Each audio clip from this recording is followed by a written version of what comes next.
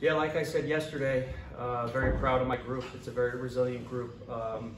You know, rough game today. We're playing against some really good teams, and it was nice for us to be down here to see what the competition is. You know, some of the best teams in the country. But again, my team fought hard all year long, and I'm very proud of them.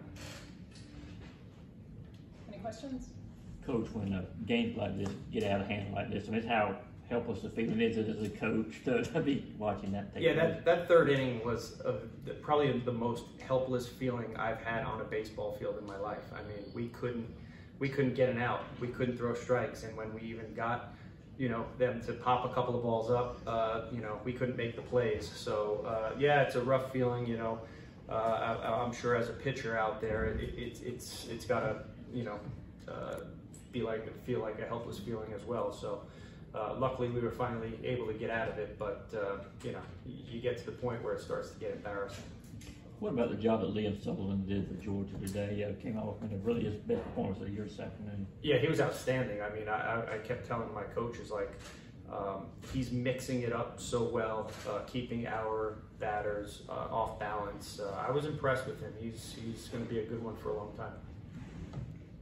Kind of maybe talk about your season as a whole, and, you know, moving forward as a program, you guys make the NCAA this year.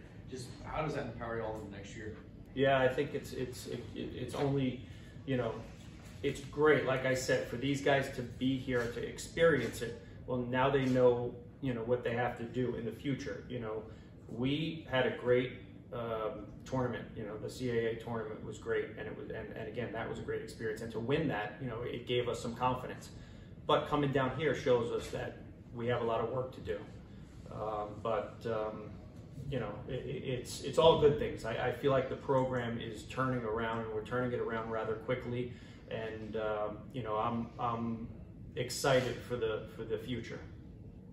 Considering the way Georgia struggled yesterday against VCU, did you kind of come into this ballgame today maybe figuring y'all had an opportunity in this? Oh, absolutely. I mean, I woke up this morning, I felt really good.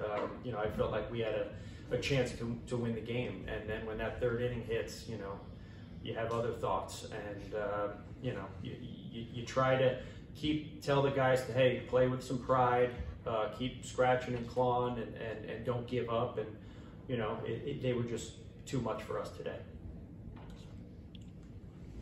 Any other questions? All right, Thank you so much. Thank you. Appreciate it.